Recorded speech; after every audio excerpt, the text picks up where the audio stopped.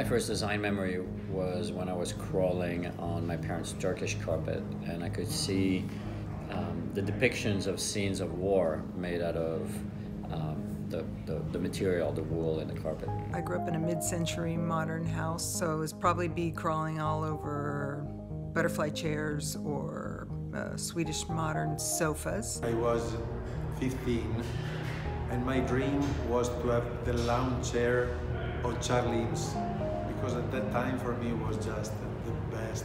I was younger and I would go to auctions and thrift stores and flea markets with my mom, and she would always give me $20, so I got really good at bargaining. I had a bike and I was always playing around with it, and then at some point I thought it was the coolest ever if I would pedal forward and drive backwards, or pedal backwards and drive forward. And I don't even know now how I did, but I was able to make my bike go forward while pedaling backwards. What's my favorite product that I designed? Well, I love all my children equally. It's way too hard to choose between all the different products I've designed. But that said, I mean, of course, the one-up per child, the sail chair. Today, the Joe Light is my favorite product that I designed. The jam box, all those are my babies, so I can't really pick. Or the Disky. I like the Disky Light too. The favorite piece I've designed is called Biggie. It's a carafe, and to me, it's like representing with a very simple sign what I think about design. My biggest piece of advice to young designers is to take risks. Be really, really good at something, and then you can spread that craft, that ability to many other fields.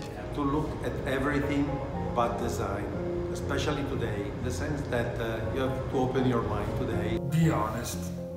I mean, you can lie to other people, but you have to be honest to yourselves, and that's difficult. And then on a financial level, and there's a long story behind this, but I'll just say, when someone gives you money, take it. Style without soul. Okay, less is more, I get that. But less and less and less and less and less and less and less cannot be more at some point, right? I think design trends really only live in the minds of the media. I think all the designers that are really making a difference really have their own direction, their own particular approach, their own style, their own ideas. And this is why I think design is so interesting, because it doesn't have to follow trends.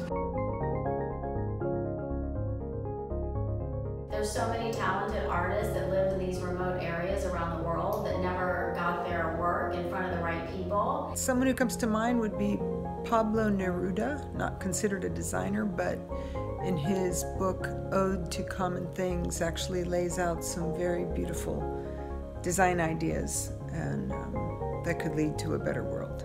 A designer that I discovered later, even if I was knowing very well, is Bruno Munari, who did a great work, very poetic, and in my opinion, has not been recognized enough as a great one.